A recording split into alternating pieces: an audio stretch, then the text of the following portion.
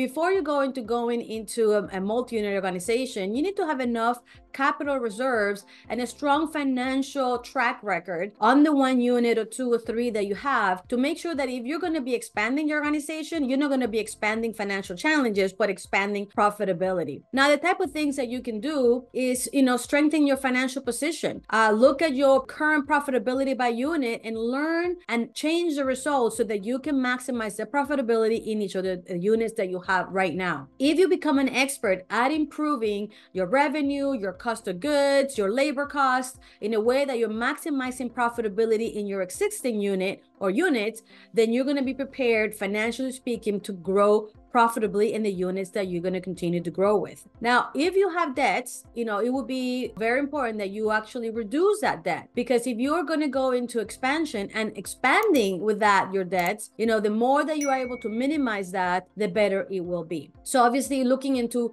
external financing or maybe refinancing whatever debt you have with more favorable interest rates will probably be a great step for you to grow successfully, financially speaking.